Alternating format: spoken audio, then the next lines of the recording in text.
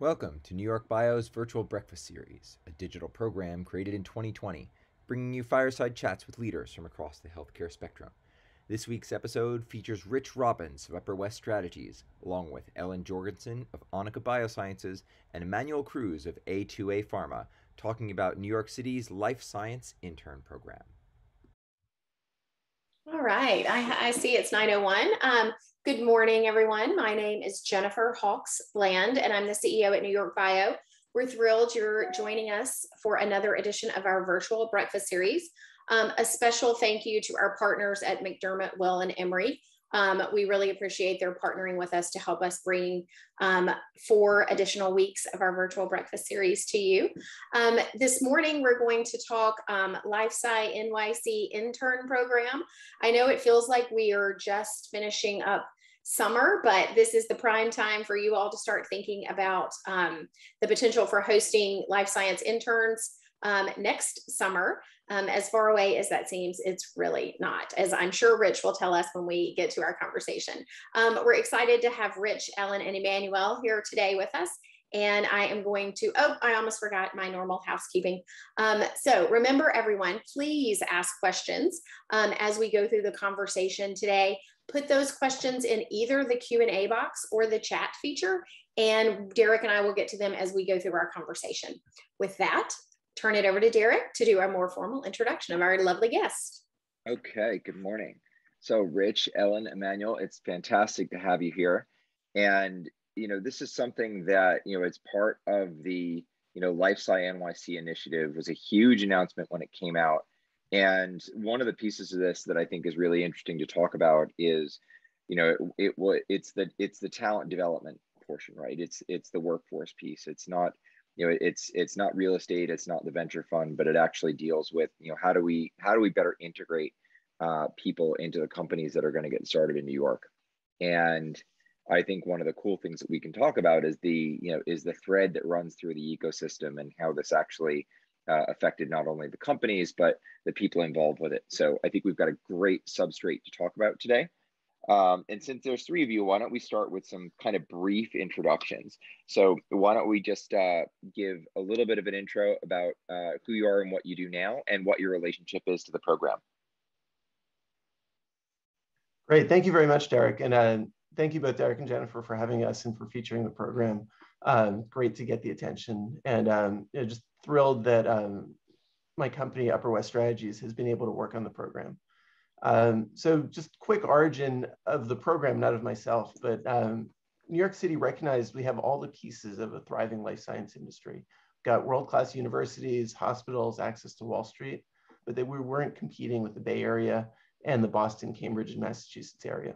And in 2016, the Partnership Fund for New York City issued a report calling the life science industry the next big industry in New York City.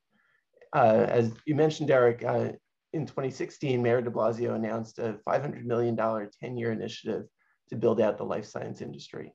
And that was doubled in June to $1 billion. And a critical part of that is the talent development piece, making sure that as the industry grows, there's a pipeline of talent to fill the important jobs. And even more importantly, that New York City students are prepared for all the great jobs that are being developed in the industry.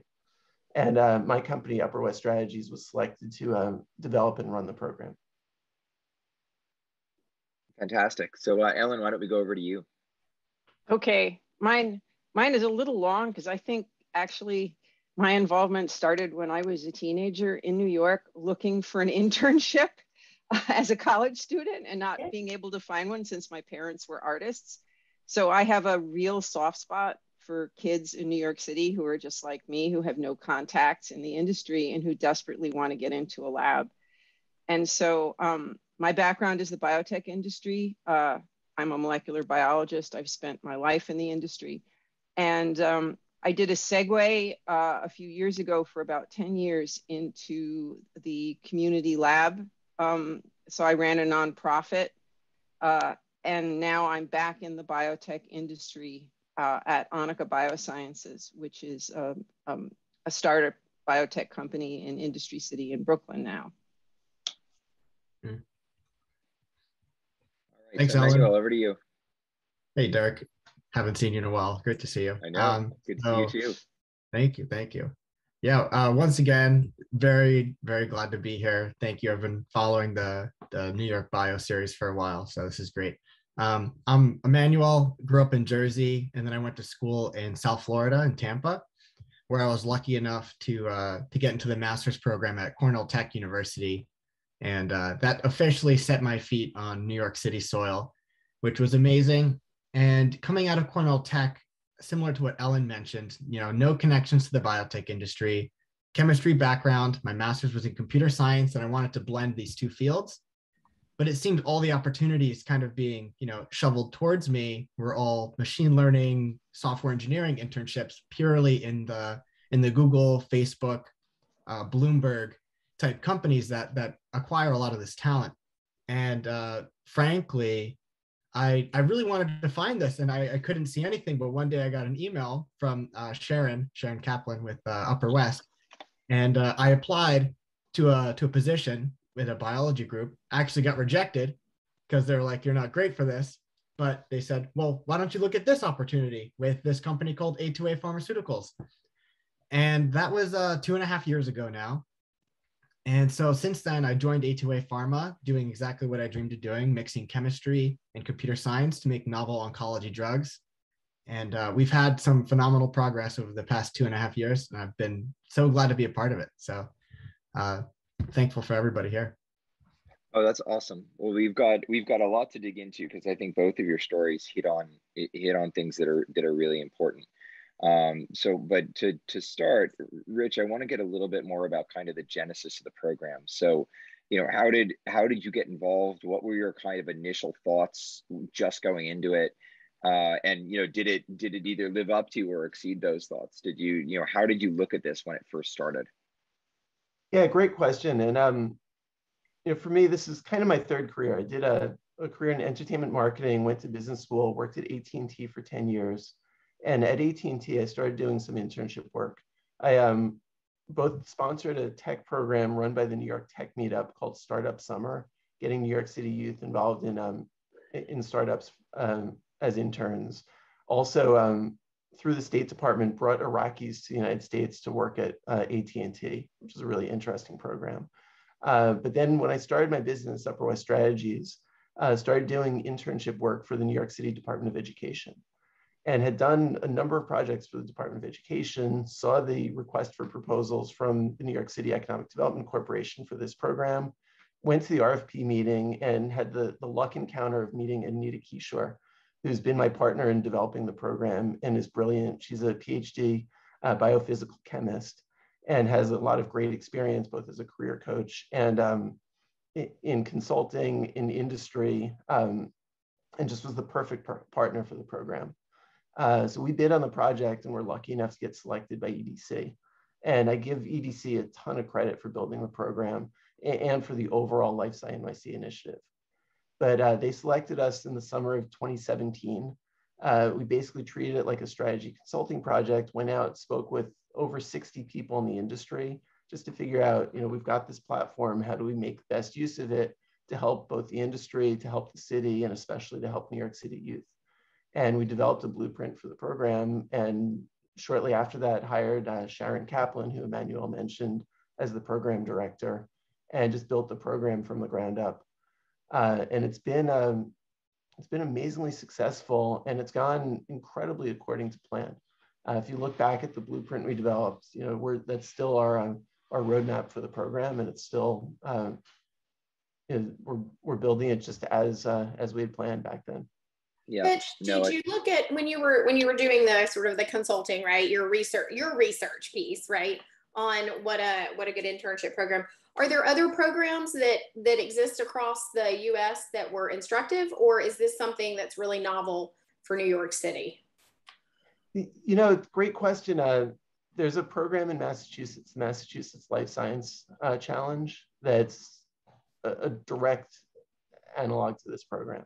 And we actually, as we were bidding on the project, spoke with the people who run the internship program in Massachusetts, got a lot of great ideas. Had to adapt ours to reflect the difference in the New York City market, where their industry is very mature. So when we spoke with them, they said that they get calls virtually every day from companies wanting to host interns. Whereas for us, the biggest challenge was and still is finding companies who are interested in hosting interns. But so is there, it was a great model, and we're still in touch with them, and they're great partners in the same effort. Is there a bit of what Emmanuel described and what I would call kind of the volume problem, where tech basically has, just really armies of people that they need to hire, and they will take, kind of the smartest people in the room, tech background, coding background, whatever. Does that make it a little harder to compete against in terms of finding, finding enough students or finding enough opportunities here? There's really no challenge in finding great students. New York City is blessed with thousands of great science students. So there might be some very particular fields where it's harder to find people. But we projected in the first year, we had projected 300 applicants. And in 2018, we had 550 applicants.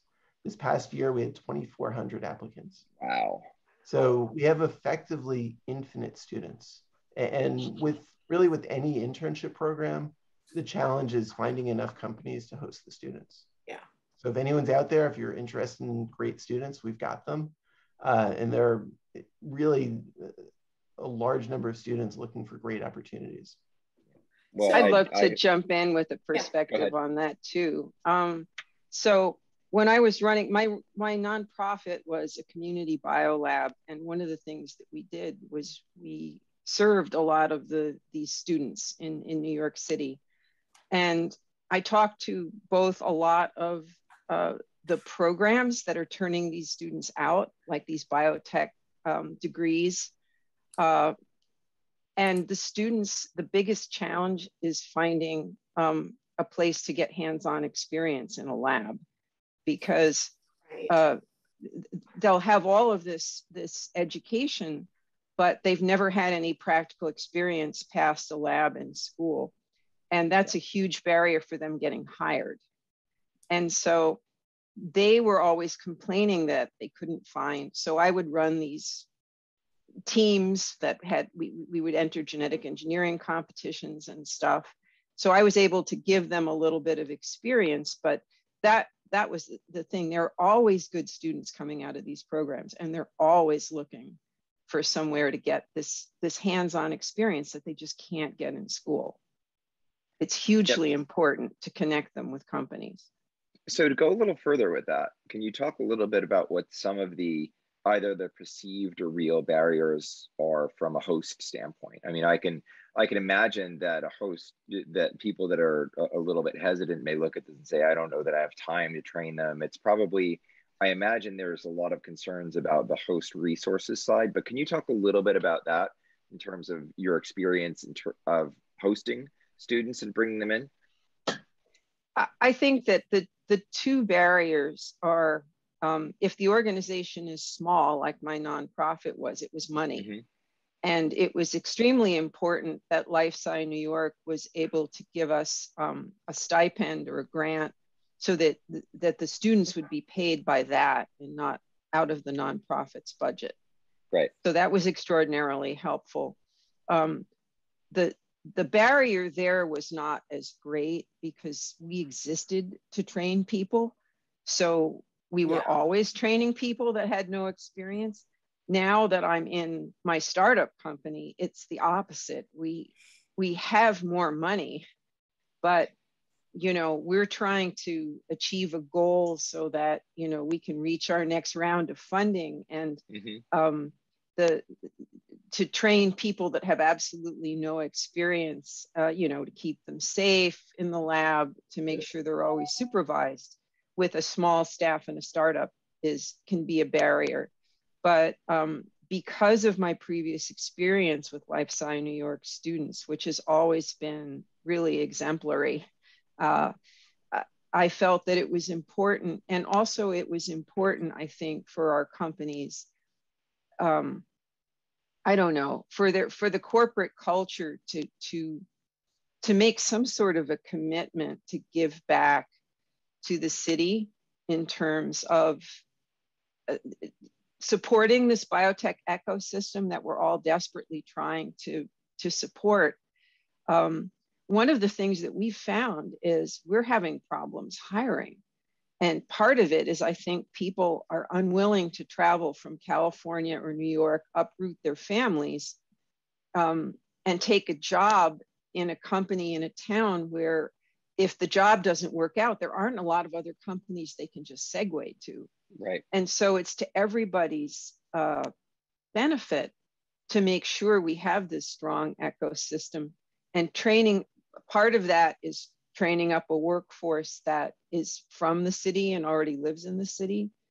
And part of it is just, you know, making it a better place to do biotech in general.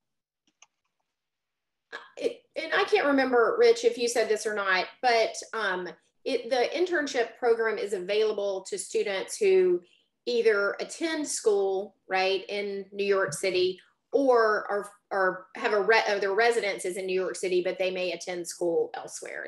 That's right? Exactly right. The eligibility, you need to either be a New York City resident, so people who've grown up in New York City, attending universities anywhere, or people who attend a university in New York City. And about 80% of our applicants are both.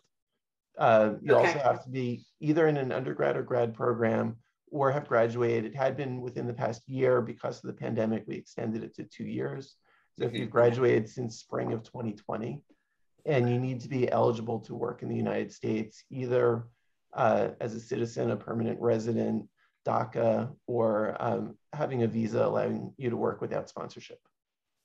Okay. We had a question from Rich Miller Murphy over at the Blood Center, asking about the economic cost sharing and what it might look like in 2022. And he put a link in the question that I'm going to put in the chat about the program that they run in the summer for undergraduate research. Yeah, it's great. And we do require that every intern is paid for 2 reasons. One, my wife's an employment lawyer. We want to make sure we're complying with minimum wage laws. Much more importantly is we want to make sure that there aren't students who are stuck flipping burgers for the summer because they can't afford an industry-focused or career-focused internship. Yep. So we're thrilled that EDC not only created the program, but also created a subsidy fund where we subsidize the cost of interns. And the way we work that is we'll subsidize full cost of $15 an hour, either for R&D positions, because those are the most desired, or for CUNY undergraduates. So we love helping our CUNY students. We'll give a half subsidy of $7.50 an hour for other students. And to be eligible, companies either need to be a small nonprofit, or they need to have fewer than 10 employees and not yet have raised a Series A round. Just because Pfizer doesn't need our subsidies. That's true. That's understandable. And I think you highlighted a good thing here, and I want to give just a little bit of a shout out to, well, it's actually a rather large shout out to the EDC, because this was really, I think, impeccably well planned, right? They did a really good job of putting the right things into these programs, and the things that were going to matter and make things pretty seamless on the other end. I don't know it was completely seamless, but they did a really good job of specking out the details of things, and it wasn't really it wasn't a shell with vague hand waving. They did a really good job of setting up the whole program. So Emmanuel, I wanted to come over to you here for a minute, because you hit on something that I think was important. So you were at Cornell Tech, right? And it's for anyone that hasn't been there, the campus is spectacular. It's a really great institution. Although at the time that it was started, it wasn't really life sciences focused. And if anybody's ever been to Roosevelt Island, it is not exactly someplace that gets a lot of foot traffic from people during the day. Kendall Square, it is not. So what was it like to try and integrate from Roosevelt Island and to kind of get noticed and get involved in the ecosystem from Cornell Tech? Yeah, that's a great question. So I actually applied to Cornell Tech because I was really interested in leveraging technology in the substance abuse prevention space. So that's kind of, my big pitch to the university. And then when I got there, there was an overwhelming amount of technical talent, very talented engineers and, MBAs, medical students. But what I saw is that every person that had a health science or biotech pitch or idea quickly they would form groups around them with these talented engineers, because these engineers just really loved the the mission of creating something that actually impacts people's health and lives. So I got some great practice in the life science industry. For example, I used to go to NYU all the time with their incubator. They have a life science incubator over there, and I would be visiting startups over there, working with them.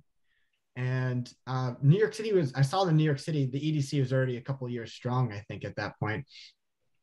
So yeah, I began to really fall into this ecosystem. And then once I started to approach graduation, and then I received the internship at, from the story that you already heard with A2A Pharma, the gifts kept on coming, where all of the different meetups we would have, and then you would have people from Sloan Kettering and, prominent oncology hospitals, people at Merck, the head of oncology. I would meet at these meetups, have conversations, make connections. And then it kind of made me think like, wow, this is people, they're hidden, but when they congregate, they're very strong.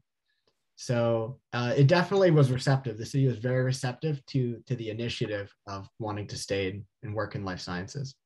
I think you hit on something really important, which is I think there's a lot of, finding the enthusiasm and the passion around life sciences here is reasonably easy to do. And, when you find that enthusiasm and that passion with like-minded people, groups coalesce pretty quickly. So I actually want to get into what both of your companies do, but we just got a question that I think is really relevant, Rich. So I'm going to throw this one to you. Is there a focus on diversity? And what are the stats on kind of the student level or background within the program? And finally, this is a multi-part question. This isn't just me asking multiple questions at once, which I do sometimes. The last part of it are, how do you map the applicants to jobs? So maybe we talk a little bit about kind of the diversity and the stats in the process, and then I want to get into what Ellen and Emmanuel's companies do in their experience there. Right, and I think Erica's question hits on basically every issue about the program. And I could talk for an hour just answering her few questions. But, actually picking up what you asked Emmanuel, Derek, about Cornell Tech and just the challenge of integrating fits in perfectly with Erica's question about diversity. Back when we could go in person to career fairs, and we missed doing so, and I got one this year, which was great to be back. But we would go to career fairs at every university. We're going to about 36 different career fairs or holding our own info sessions on campuses throughout New York City, as well as recruiting at SUNY schools because half of their students are New York City residents. Right. We'd go to Columbia and NYU, and there'd be hundreds of companies chasing after the same students. And you completely get lost in the shuffle. And then you go to City College or Baruch or Lehman College or some of the amazing CUNY schools, meet these incredible students, and they're just a handful of organizations recruiting, almost no corporations. It's city agencies and nonprofits. And so we'd meet all these great students who are just really excited about the opportunity. And so in terms of diversity, yeah, that's a huge focus for us. Just did a federal grant proposal. 90% of our placed students and our applicants meet the federal definition of historically underserved communities, which is 90%. Yeah, so basically, wow. They include women and non-whites and Hispanics. So it's 90%. If you look just at women, last year, 62% of our interns were women, and 71% of our interns are non-white. So it's a huge focus for ours. We're not exclusively a diversity program, but it's a real focus for us to recruit students, as we say, that reflect New York City. And also, to Ellen's point, we really make an effort to find students who don't have an uncle who's an executive at a pharmaceutical company, and really to provide opportunities for everyone. In terms of the student background, about 3/4 of our applicants are undergrads, somewhat evenly split. We get more juniors and seniors, but also some freshmen and sophomores, and then a number of master's students, as well as a handful of doctoral students. We do recruit at at community colleges, challenge is it's harder for us to find hosts who are willing to take community college students.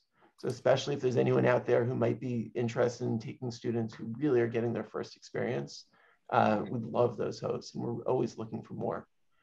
In terms of mapping applicants to jobs, that's really a critical part of what we do, and it's what Sharon Kaplan, our program director, and our team have done just really a masterful job at doing.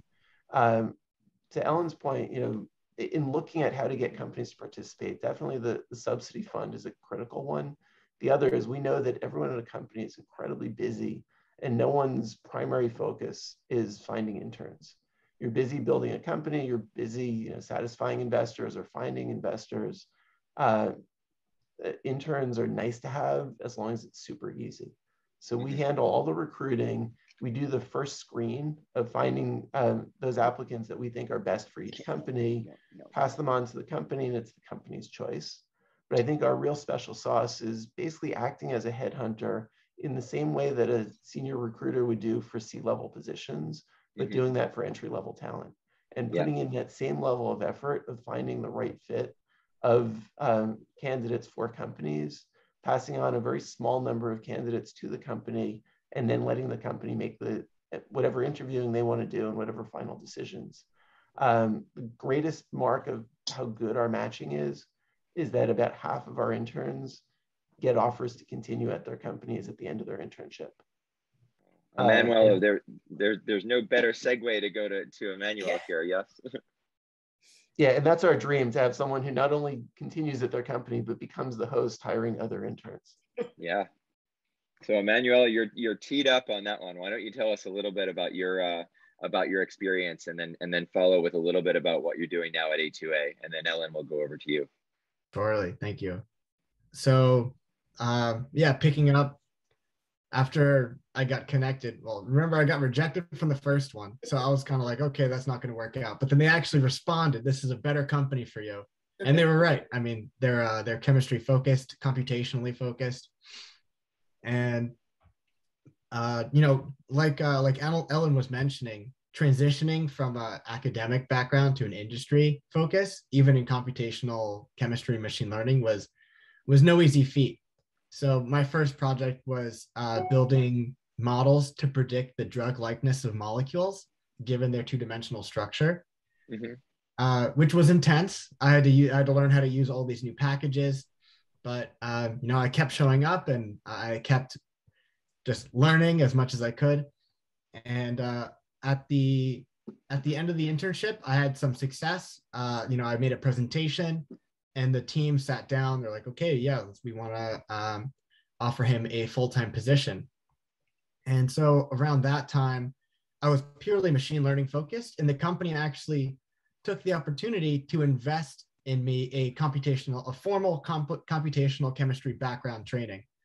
So that came with molecular modeling, dynamics, pharmacophore modeling, medicinal chemistry, the whole smorgasbord of drug hunter expertise that I really dug my teeth into over the next 6 months.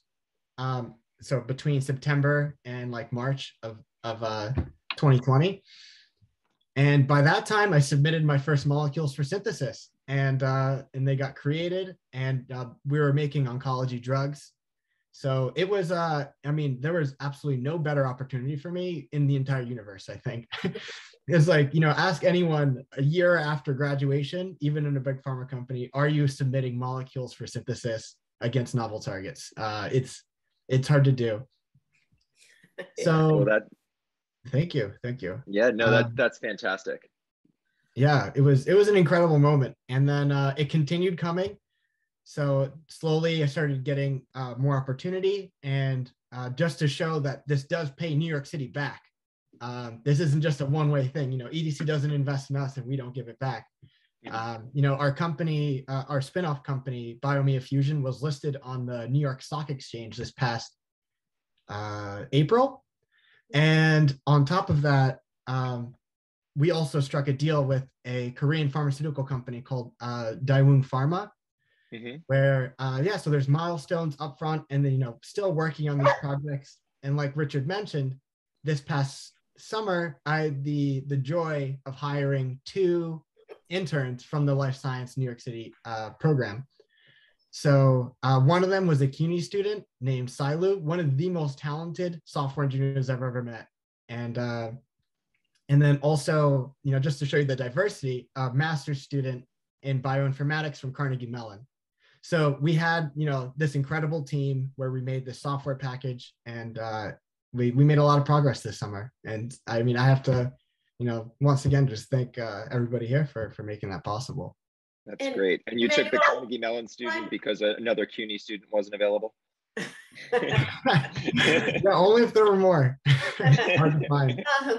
One question, and I know that it's come up recently, right, is with the pandemic, virtual versus in person. So you said you had a great experience with your 2 interns this past summer. Was it a combination? Were they all virtual? How did you all handle that at A2A? That's a great question. So when the pandemic hit, and a year ago, we were really trying to batten down the hatches with spending. Yeah. So we were like, okay, no more office. We're just going to go virtual. And then boom, 2 weeks later, the pandemic happened. So, it really came in full swing. So we actually didn't have an official meeting place in New York, but we would just meet at different lunch spots once a month and do a little bit of business, have a little bit of lunch. And so our interns were entirely remote, except for Silu. He lives in Brooklyn. He would come in, and we brought him to different team meetings versus our Carnegie Mellon student was in Pittsburgh, a little bit harder to schedule. Yeah. But it did bring its challenges, particularly in kind of introducing to them the team culture and the fun part of working in a startup, something that kind of has taken a slow decline as the longer we've been virtual, but we're starting to pick back up with in-person things. And Ellen, what about you all? What has your experience been throughout the pandemic with hosting interns and growing a startup? Well, it's interesting. Our startup is focused on supply chains, and there has been so much talk about supply chains. So in a weird way, it's actually been really good for our company to have everyone more aware of how important supply chain security and traceability is. So we actually, as a company, have done quite well. We just closed on our Series A, and during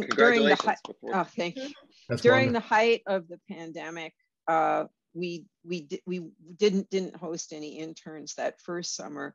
But once the vaccine became available, basically everyone in the company is vaccinated, and we ask that the interns be vaccinated as well. And so we've been able to host interns all through this past summer and now in the fall. And one of the things that I wanted to sort of circle back to in terms of the quote unquote burden of training interns is I had one of the LifeSci New York interns from my nonprofit, Arietta, was the first person that we hired first as an intern, not through LifeSci New York, but just because I'd kept in contact with her at this company when we first started. She is now our laboratory manager. And basically, I just take all the LifeSci New York interns and say, okay, Ari, you're going to train them. So basically, she knows exactly where they've been and can bring them up to speed. And that's how I handle the training of new interns, is I give them all to the person who was an intern and can fulfill that function. And so we've had, we had 2 interns over the summer. We offered both of them a job in the fall if they could, have some time aside from their classes. One of them was able to do it, Syed. Michael was not able to because his classes he had too much classwork. And then we have also hired another couple of interns from the program, Gurleen and Asha. So we now have 3 interns working from the program at the moment. And I think the screening process and the matching process, as Emmanuel said, is really critical. It saves us a lot of work. And also looking at the skills of the interns, because we get to see their resumes and their cover letters and what they're interested in, and we get to talk to them about it. And we try to play to their strengths. One of our interns is good at programming, and we've sort of matched her up with one of our technicians who's also good at programming, and they're working on a laboratory robot together.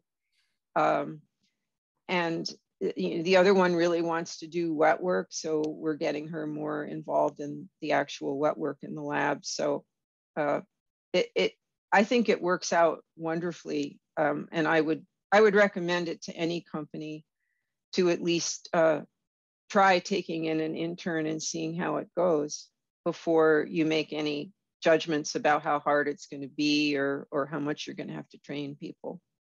You know, and you mentioned the previous interns training the other interns, right? And it's a little humorous, but actually that's kind of the point, right? As the program grows and as there's more recognition, as there's people that continue to host interns, you do get this kind of buildup of shared knowledge, and honestly, the flywheel gets easier. You get people that are more familiar with the problem, not the problem. You get people that are more familiar with the program, more familiar with the students, more familiar with kind of best practices of onboarding people, and it should get easier and it should just grow. So it is funny that you say, yes, I have the intern train the rest of the interns, but ultimately, that in one sense, that's kind of the point eventually.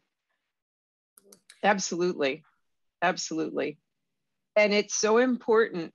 I always think of it as a foot in the door, going back to my story as a kid. It's like, if I hadn't had that foot in the door, I don't know if I would have had this career, you know? And it's that first lab that you get into a lot of times, because then I don't know how many recommendations I've written for kids after this, because a lot of them want to go into a different internship maybe, and they need a recommendation, or maybe they're going for a job, or they're going for medical school, or they're going for something else. And they will circle back to me and say, you know, will you be one of the people that will write me a recommendation? And it's not that all of them are headed for, there was a question in the chat about sort of the elite nature of biotech. And biotech runs the gamut. I mean, you have people that want to make money immediately. They want to get into a technician position. They're not headed for a PhD. They want a job. They want a good job right away. And then maybe they'll go for something later in their career, but right now they want to get into the workforce. And then you have people who really do have their sights set on either an MD or a PhD program, and that's fine too. But you'll find that whole gamut within the Life Sci New York group of students. I think one of the biggest things. Go ahead. We place both science students and what we call business or management students. So it's not just science roles. It's also marketing or business or finance or communications, IT, computer science, data science, just a range of positions. Yeah, I think one of the big things with science, especially with younger scientists, is access and opportunity, right? I think there's the idea of wanting to be in science, but frankly, you don't really know what it is or what you're doing until you do it. And unless someone gives you that opportunity to do it the first time, you don't know what that is. I mean, molecular biology sounds like a really cool concept, but until you actually sit there and do it, you don't necessarily realize what the different branches of science entail. You know, anyone who saw kind of the first Iron Man movie kind of thinks of that, how people kind of, that's how people do engineering. But until you actually, you know, get to try and, you know, prototype something 100 times and realize it still doesn't work, you realize there's a lot more work and maybe slightly less glamour to it than that. And that's just as valuable, because you're investing a lot of time as a student pointing towards a particular career. And it's better if you find out now that maybe you don't want to do that. I had one really good student, not from Life Sci New York, but from another program, who went into science policy instead, you know? So, because she didn't like lab work. but she was, very interested in science, but just from more of a policy perspective. Yeah. And one of the most valuable internships can be one that you hate, because it shows you, I don't want to be doing this. Yeah. Or the one where you realize kind of how deep the well goes, right? The actual difficulty of answering a very complex question by starting with a series of very, simple questions, or the questions that are answerable. And you realize very quickly that there are different approaches to try and even get a decent answer to one piece of that puzzle. Ultimately you realize that science is hard, and the well tends to go a lot deeper than most people realize. So I'm not a scientist. And in building this program, like, I came out of Columbia Business School, and basically every second of every day at Columbia Business School is focused on preparing students for the jobs that are out there.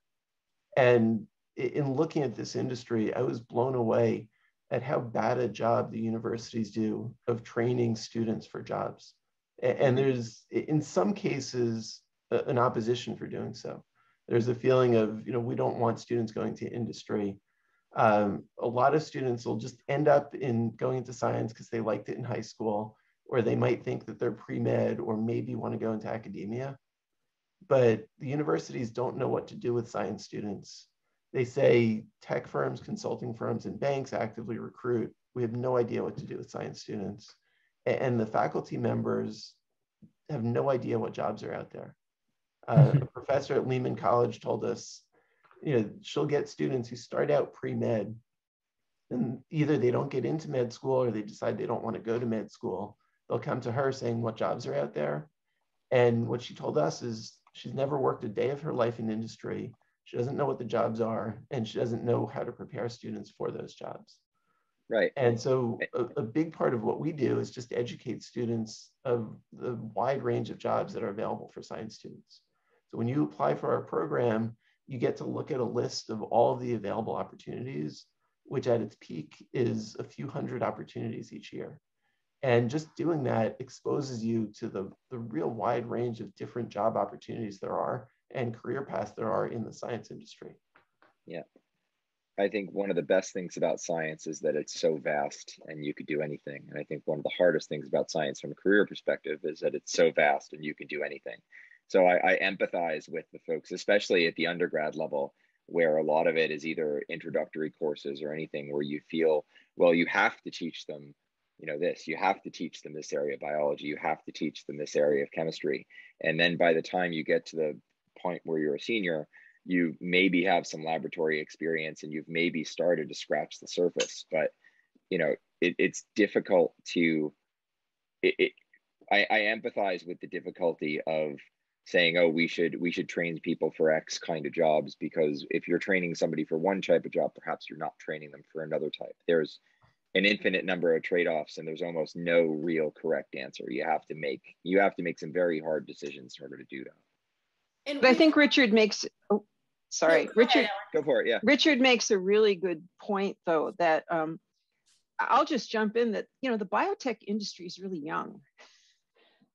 I mean, when I was a graduate student in the late 1970s, early 1980s, I remember the one person from our program who went into industry, and it was like, oh my God, because it used to be that everybody would just go right into academia. And that attitude in a lot of departments, even after all this time, still hasn't really changed. It's there's even though that the biotech industry, now people are aware of it, of course, I think really the feeling is that people, that sort of the better way to go is to go into, it used to be only the failures in biology would go into industry and they would work, in animal toxicology or something like that, until the biotech industry came along and made it, quite frankly, a more sexy career choice. But that attitude still persists, that, if you're in the halls of academia, that you should sort of segue into that. And if you go into an industrial job or a postdoc or something, that you'll never come back out. There isn't a really clear path to segue back and forth between academia and industry, where I think in certain other fields, the path is clearer. So I do think that that's something that Life Sci New York does address and is really important, is that connection between academia and industry that's missing, quite frankly. And don't you think, though, that schools are recognizing that sort of void in their ability to connect? And I do think we've certainly had guests on this program, academia, that have talked about their increased focus on entrepreneurship and their willingness to sort of show students that there are other paths than just going into the traditional. I think we're seeing more of that. Now, whether it's enough, that's a separate question, I think, right? Yeah. And whether or not they're preparing them for that path again. And again, 4 years of college is not, like, as you said, there's so much background material that they need to know. And the colleges themselves have a limited number of labs. And by the way, funding for academia, it's like, what is it? 1 in 10 people get their grants on the first try. So something like that, yeah. Yeah, I mean, you're laser focused on getting that grant. It's even harder than a startup that's focused on getting funding in a way. And so you don't have a lot of bandwidth to take in students that you have to train, because you're trying to get those experiments done to get your next grant. And so the limited opportunity within the universities themselves for placing students in labs is a problem too. So having them linked to outside places where they can give students those opportunities, I think is critical, particularly these programs that are churning students out in the New York area that are supposedly master's degrees in biotech, and they're supposed to go into the biotech industry. Yeah, we've had several questions or just got a little bit of a discussion in the chat. The chat's lively today. I know we're having trouble reading it all. It's coming in so fast. About opportunities in sort of the K through 12 or 9 through 12, right? And while this program is specifically focused on college students or grad students, there are opportunities for New York City students. And in fact, NewYorkBIO has an equity, diversity, and inclusion task force. And so we're in the process of developing programs for that.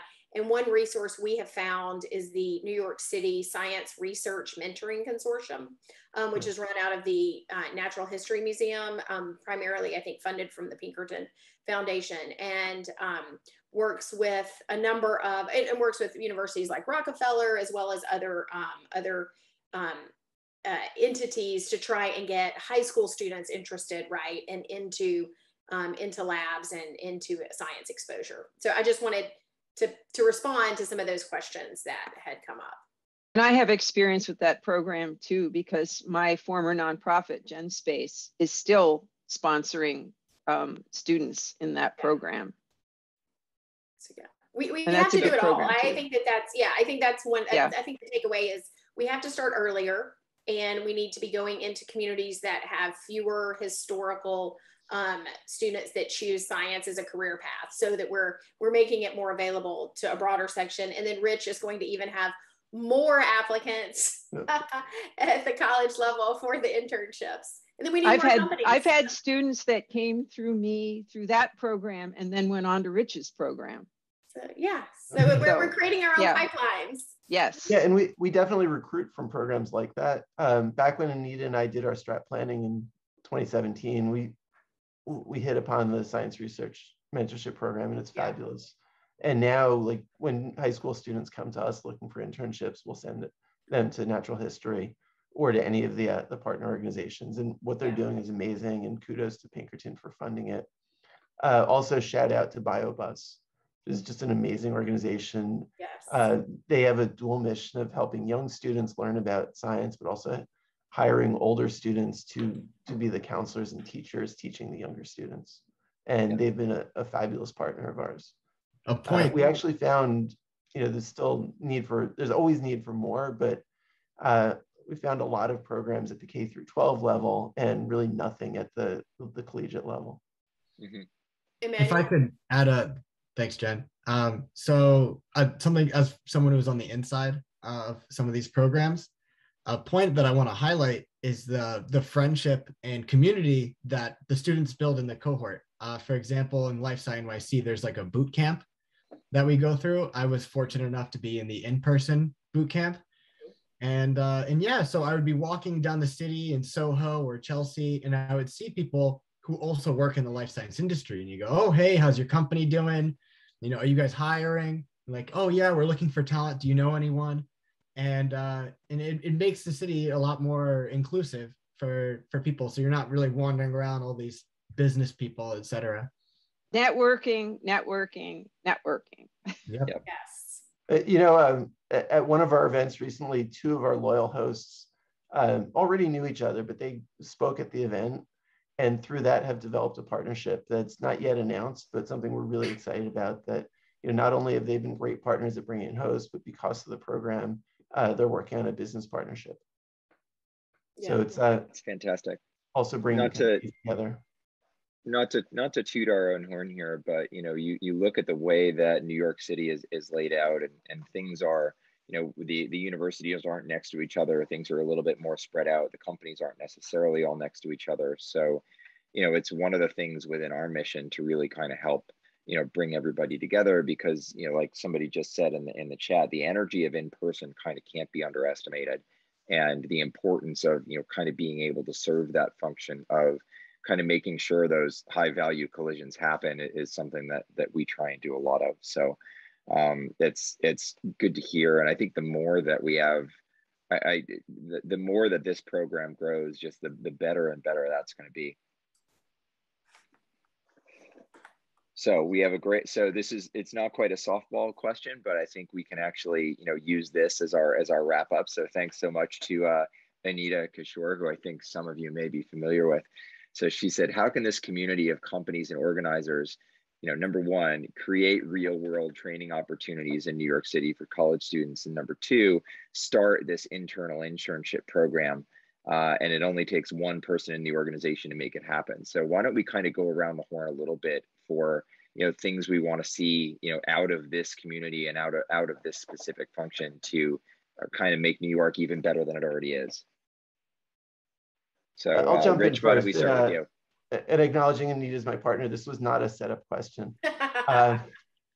But I would say, you know, really all it takes is reaching out to us, and we're happy to walk you through it. We see our mission as, you know, we want to create more opportunities for students and really help companies.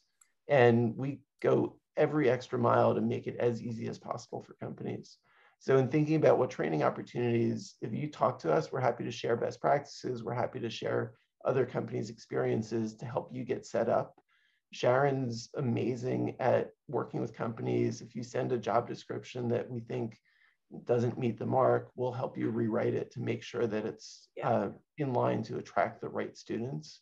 And she's basically performing the role of a real high-class recruiter, but for entry-level talent, something that really just doesn't otherwise exist because companies wouldn't pay for it, the candidates wouldn't pay for it. But we're extraordinarily fortunate that EDC is funding this program, which makes it completely free for companies to participate. There's no cost apart from paying the students, and there could be the subsidy available. And we do as much of the work as possible for you, and there's no obligation. So if you don't find candidates that you like, there's no obligation to hire. So, you know, if you work with us, we'll help make it as easy as possible. And as she says, as Anita says, it only takes one person in the organization to make it happen. You know, we rely on those heroes, those people in companies who want to have interns and just take it upon themselves to start a program. Yep. I want to add a shout out to Sharon. Sharon is amazing. She's Mhm. absolutely amazing. And she's always available. She answers my emails immediately and she smooths everything over. I have an idea that I want to float that may be true in some of the incubators in New York City, but I think that all of the incubator spaces, particularly those funded by EDC, should be required to take an intern from this program. All the companies that are in these participating incubators. I don't know if that's true right now, like the J&J and Launch Labs and all the incubators in the city. It's not true right now, though a lot of them have, and they've all been fabulous partners. And again, kudos to EDC. The work that they've done in the past few years has made our lives so much easier, just because there are so many more companies. And if you think back to 2017 when we were starting, there was Launch Labs, there wasn't J Labs, I guess there was also Harlem Biospace and SUNY Downstate, but so many more incubators have lit up. And with that has come that many more companies, that many more opportunities. And it's just a real credit to the city for making so much progress in the past few years. Yep. It's been, the last few years have been amazing. So Emmanuel, why don't we go over to you? Yeah, I was thinking about this question. The main incentive I can offer is, if you're a company in the New York City area, this is a no-brainer. An email to Rich is, it takes about 2 minutes to write if you're being polite, and you will not find a better cost for your time anywhere in New York City, because they do the headhunting and they provide the $15 stipend. I found a second-year master's student from Carnegie Mellon and a React JavaScript front-end engineer that was phenomenal. And we got an entire product off the ground. Our company is 5 people. And I took 2 of the interns, and one of them was working on a deep graph convolution across molecular graphs, which sounds confusing because it is. And we were able to get this student hands-on experience, while I was managing other programs. I was not devoted to these interns. These interns were autonomous because we selected them for autonomy. And that's what we said in the interview. They were very talented. Like, are you comfortable with kind of like, being independent? Yes. And they were phenomenal. And so I think if a company wants to grow and they have an idea that they want to get off the ground, there's no better place. And we will have, and just so everyone, Rich put his email in the chat for folks, but we'll also have on our website the links that you all need to reach out and to learn more about the details of hosting interns. So we'll also put this. We'll get it to you. We will also put this this conversation up both on LinkedIn and on Twitter through our YouTube channel.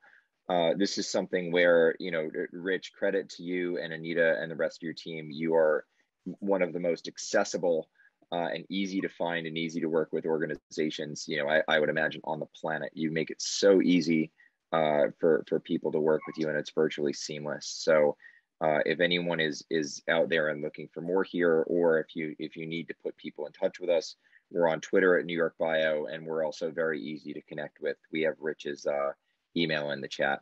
So I would say, just as a final word here, I couldn't be more excited that the EDC put together this comprehensive program and that you all have been a part of it. So since we have 1 minute left, Rich, why don't you close us out today? Yeah, a few closing thoughts. One is huge credit to the folks at EDC, Sue Rosenthal, Carlo Uvienko, who just had a baby. Congrats, Carlo. And Miko Belos have been amazing. Same to Anita, has been fabulous, and Sharon Kaplan. We have a growing team. Arlie Carnahall just started with us. We've hired someone new to expand our team, which we're really excited about. And just back to something Ellen said at the beginning, it's amazing how basically everyone in industry that we speak with, when we explain the program, you can see their eyes light up, and you can see them thinking, what everyone says, almost these identical words are, I wish that had been around when I was in college. Yeah. Yep. And we're here now. We're thrilled to be here, and we're real excited. We're growing. We placed 140 students last year, and the program continues to grow, and we're really excited to be here. And thank you again, Jennifer and Derek, for hosting us. Yeah, thank you all so much. We learned a lot, and I think we have now we have more work to do to share with our colleagues more about the program. So hopefully you'll have even more placements next summer. All right, thanks everyone for joining us. And it's also we're going year-round. We're doing year-round placements as well. Thank you. Excellent. Great. All right. Bye, everyone. Thanks so much. Thank you for tuning in to New York Bio's virtual breakfast series. Join us every Tuesday at 9 a.m.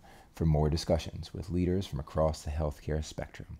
For more information on New York Bio, please visit us at www.newyorkbio.org.